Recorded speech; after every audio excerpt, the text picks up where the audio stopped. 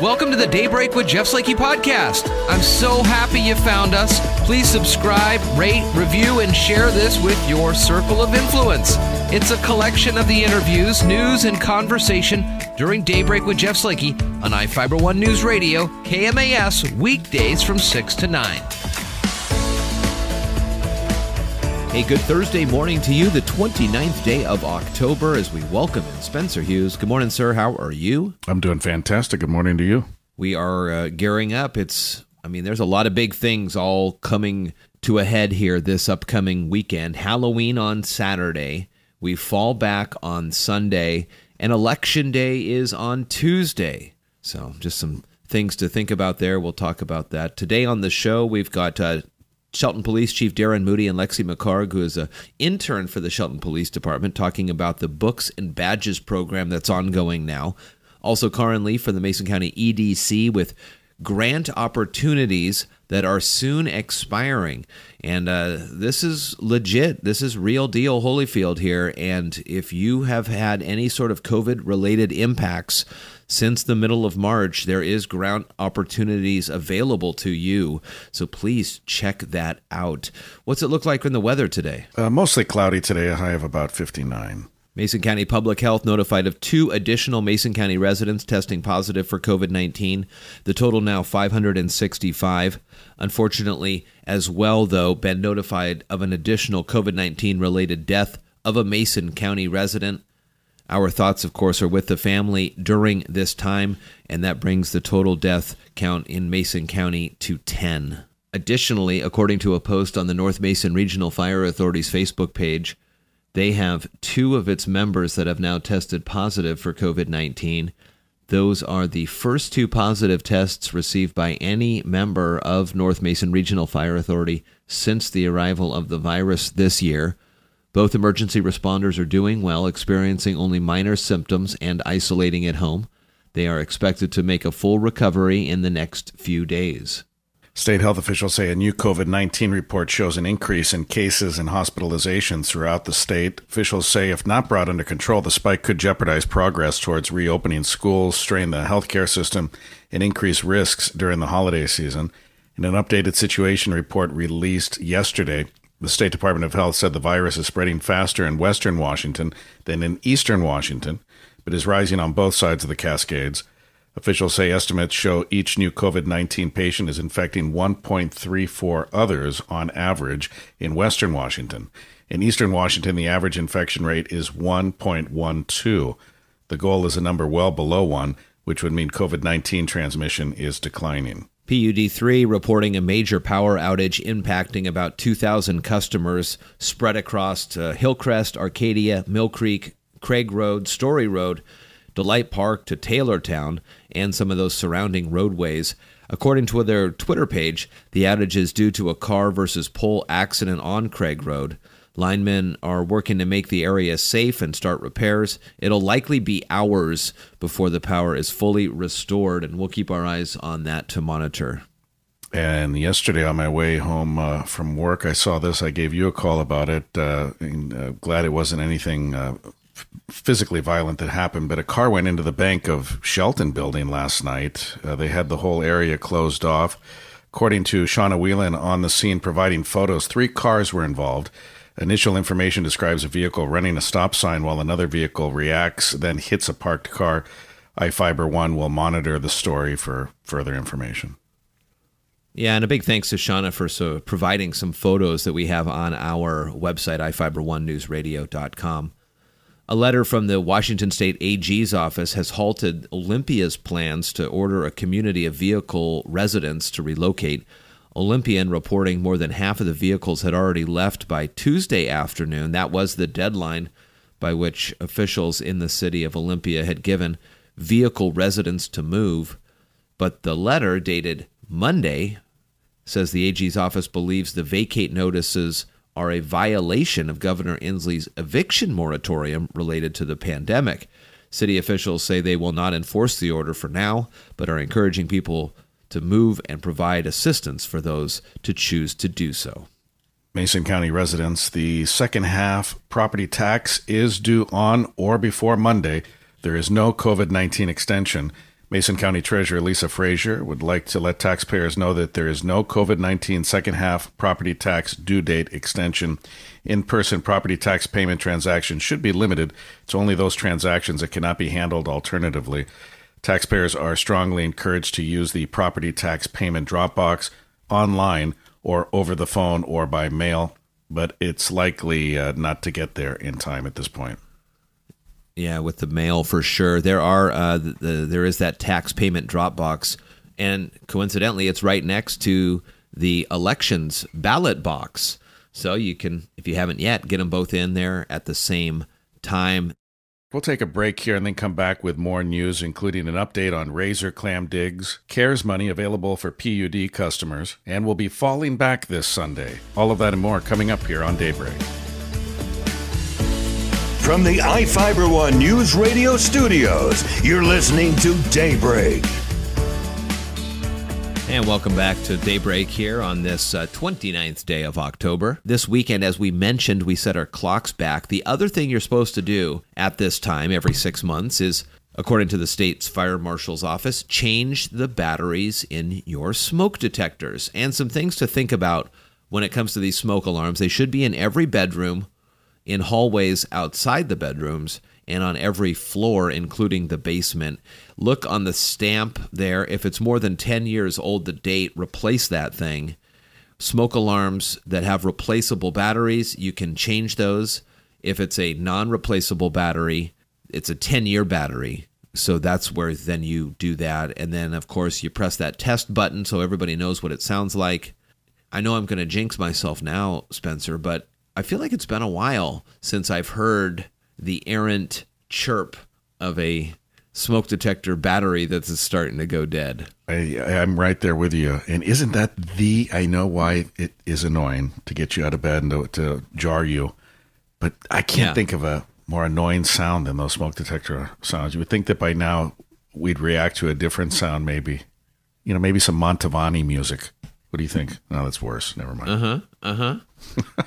Well, the other thing about finding, you never can tell exactly where the chirp is coming from with the batteries. You could be standing right underneath the suspected fire smoke detector, and then you hear the chirp, and it sounds like it's downstairs. And then you go downstairs, and it sounds like it's upstairs. You'd think they'd improve that too, don't you think? I mean, somebody's going to be a gazillionaire if they make a better smoke detector.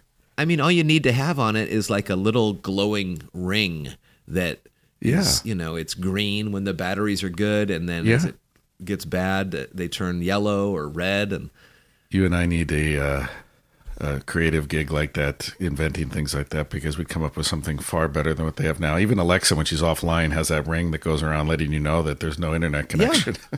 Yeah. That's exactly where I had thought. That's what I was thinking. The ring on those devices. It doesn't seem like it would add to the cost. I mean, you can buy an Alexa, for goodness sakes, for nothing. So let's work on that. Cheap. Let's work on sale today, even. Let's check them out. All right, 5 days is it? Yeah, can you believe that? Yeah. I can't believe we are 5 days away from the big election. Please return your ballots as soon as they're completed. As of last night, Mason County turnout is right around 60%. Check out our series of videos with the Election Center on how your ballot is safe. The information on this weekend with extended hours. We'll be airing full coverage of the election here on the radio starting at 4 p.m. on Tuesday, November 3rd. If you've not returned your ballot, everyone is encouraged to get that ballot back as quickly as possible. Washington's ocean beaches remaining closed to razor clam harvests through at least November 12th. There were some test results on clams dug at Long Beach indicating levels of domoic acid that is above what the state public health officials say is safe for consumption. So the canceled digs for this weekend, and they are awaiting additional tests prior to finding out whether or not they're going to open for the 13th through the 19th. There has been a lot of participation on this, as you can imagine, because of how, the pandemic and things that are going on. But please, when this reopens, avoid concentration clam diggers. They all kind of, there's a lot of beach, so spread out, be distant, wear your mask. No, absolutely. A reminder that Mason County's public utility districts were named recipients of Mason County's federal CARES Act funding allocation. This will allow the PUDs to provide direct assistance to households experiencing a COVID-19 related financial hardship by applying funds directly to their utility account. Mason County PUD 1 received just shy of $50,000 in funds to assist water and electric residential accounts. Mason PUD 3 received $300,000 in funds for residential electric accounts. Customers for both agencies can apply to have funds applied to the utility accounts through this CARES Act allocation if they have experienced financial difficulties because of the pandemic emergency since March of 2020. Seahawks play the 49ers this weekend, pregame at 11 and kick at 1:25. Hawks are presented by Shelton Health and Rehab, Riviera's Shellfish, South Sound Appliance, Dogtown Grooming, Neal's Pharmacy, and the Shelton Athletic Club. Again, good show today here with some great guests, including Karin Leaf for the Mason County EDC, talking about expiring grant opportunities that are available to you. So make sure you get that information checked out there, and as well as Shelton Police Chief Darrin Moody and Lexi McHargue, an intern for the police department, talking about the Books and Badges program that goes on through, this month and most of November. More Daybreak coming up. You're listening to Daybreak on iFiber One News Radio.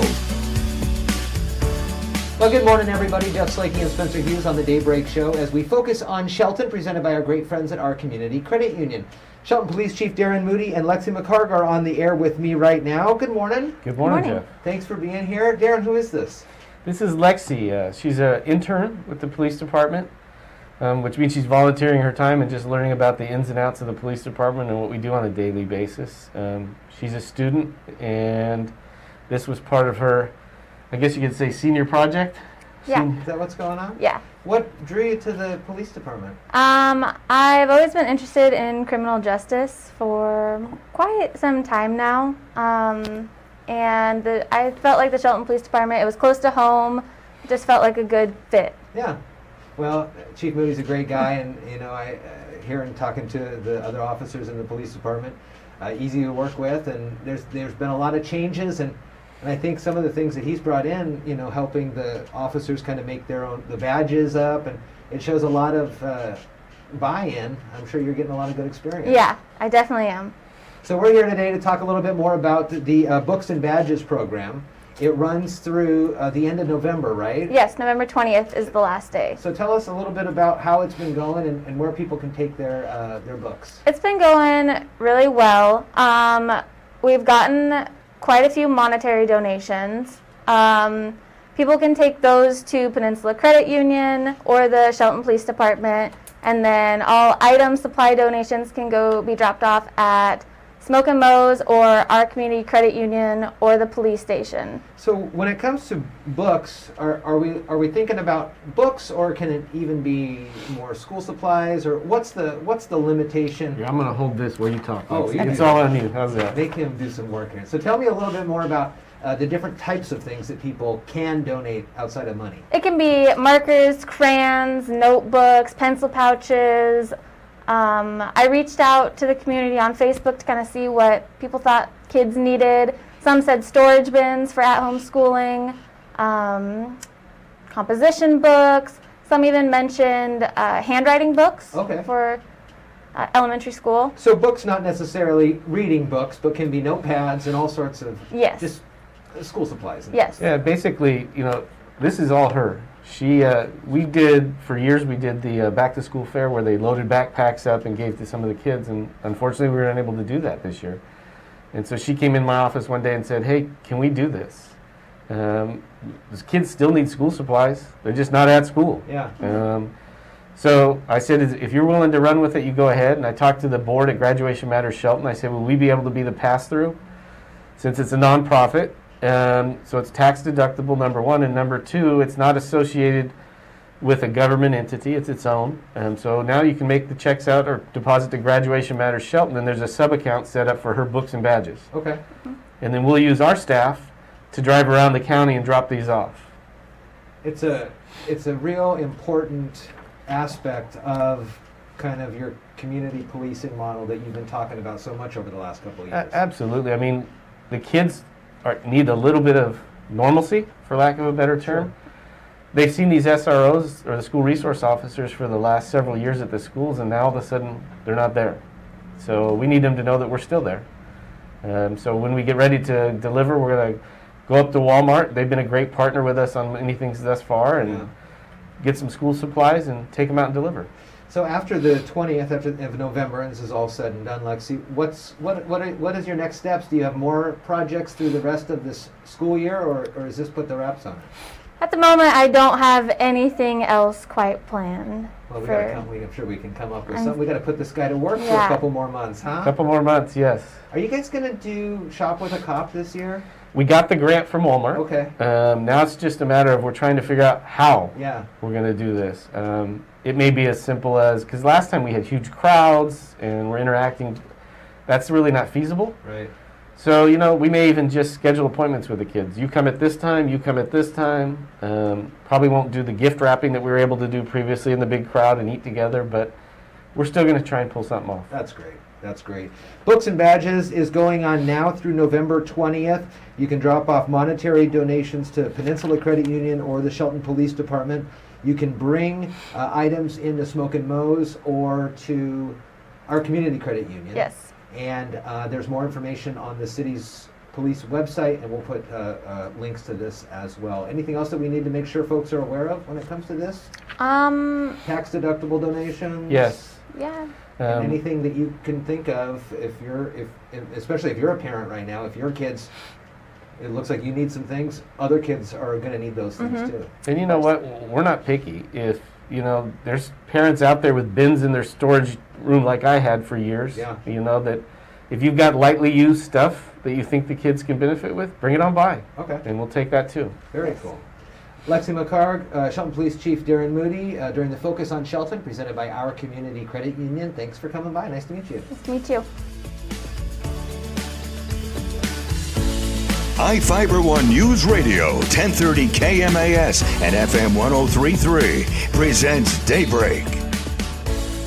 Again, good morning to you here this Thursday morning, the 29th day of October. Tomorrow is another deadline for COVID-related grant relief from the Mason County Economic Development Council. Karin Leaf on the air via Zoom. Good morning. Good morning. How are you doing? I'm doing well. How about you? I'm good. And I was looking at your website at choosemason.com, and right there on the front tab, you can't miss it. It's the COVID relief buttons. And there is one for the city of Shelton, and it ends tomorrow. It is available for successful applicants could receive up to $2,500. What's the details on this one? Details are obviously the business has to be within the city limits. And it's the same criteria, eligibility as the other CARES Act dollars. So the city allotted us $40,000 to provide grants up to $2,500 to pay for rent, utilities, commercial insurance. The list is kind of small. It's all on our website. The thing that we want to really stress to these businesses is that a grant is reimbursable. So you provide us a statement or invoice and proof of payment for those eligible expenses, and we reimburse you for that up to the maximum grant amount. That's great. And does that make sense? Yeah. Yeah. It can get confusing because we've had so many grant opportunities. Now, we're about to talk about another one, and these are continual applications, and folks are able to fill out these applications. I've looked them over, and there is business owners should have a fairly good grasp of the information needed here. So here's a question though. If somebody applied for one of the first grants and then they applied for another and another and another, those additional applications are not dinging them from potentially getting this money. It's not like a credit check where every time, you run a credit report or something, there's a mark on your personal credit score. This is not like that, right? People should keep applying for these because you are likely eligible. Correct. So with the state grants that we had, it was the state's criteria that if you were awarded one Working Washington grant, you would not be eligible for the second round that we just had. Okay. This this round with Mason County, the second round of grants, they've eliminated that. So if you were previously awarded CARES Act dollars, you're still eligible for this grant, but you may not be or will not be prioritized. You'll still be considered for a grant award, but we want to make sure that we are taking a good, serious look at the businesses that have not received any funding. You know, the EIDL loans, the 3P programs, things like that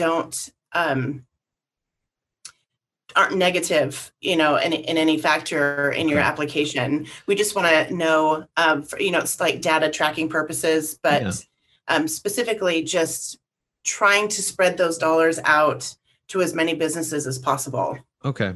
And before we started here, you told me there is a lot of money available here. People need to get in on this stuff. Yes. And we've done, with your help, social media, the journal, we've tried, going door to door to businesses, all of the outreach that we're trying to reach everybody that we can. This last pot of funds from Mason County could very well be the last grant that we have for our local businesses. Mm-hmm. It's at $300,000. And again, that's thanks to our county commissioners that have provided that for us.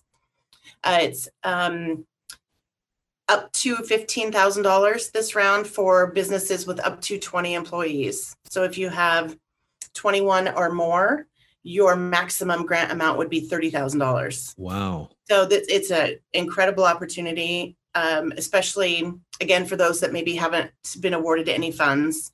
And then, we've got the winter months that are coming up, and, there's still the COVID factor, the flu and cold season. What's going to happen to those businesses and their workforce to keep everybody going? Well, it definitely appears that on a federal level, there is unlikely to be any additional help come out of the federal government, at least until after the election, and maybe even a little bit down the road, depending on how things shake out. So if you're looking for potential relief from the feds, don't hold your breath. Get in on these local dollars. Yes. Brought to you by your local elected officials.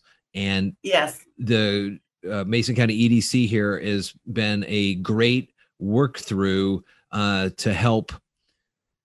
When there's lots of money involved, you need to have a reputable group or organization that's able to accept the information, pass out the dollars without any sort of, any kind of, the county commissioners are doing this or the cities. This is a standalone organization.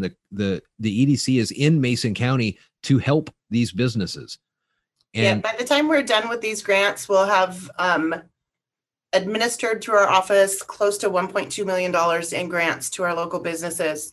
And it's, all of the outreach, like I said, and the door knocking and visiting these businesses that we've done. I had a company in Belfair that was awarded a grant, and he called and said, I suppose you're in Nigeria. No, honey, we're right here in Shelton. Are you for real? Yes, because there's so many scams that have gone on. I was just going to ask you. You can't blame them being cautious. Yeah. And I feel bad for that, but it is, we're local. These are local dollars. You can call us, stop in to see us. We're here to help. There are a lot of funding options out there, but the clock is ticking. We're running out of time. Karin Leaf from the Mason County Economic Development Council. So a couple of deadlines. The City of Shelton grant relief application with a possibility of up to $2,500 ends at 5 p.m. tomorrow. That is October 30th, Friday at 5 for this one. The next one you need to look at is going to be November 9th. Again, a 5 p.m. deadline, and this is for the county. ChooseMason.com is the website here. You'll see it right on the front page. So please make sure if you are looking for funds or struggling through this COVID crisis, the EDC is there to help. Thanks, Karin. Thank you. And thank you for all of your support and help through all of this too. You've been great. Well, thank you. Thank you so much for listening to today's Daybreak with Jeff Slakey podcast. Again, I'm so happy and honored you found us and chose to listen. Please subscribe, rate, review, and share this with your circle of influence. It's a collection of some of the interviews, news, and conversation during Daybreak with Jeff Slakey on iFiber One News Radio KMAS, weekdays from 6 to 9.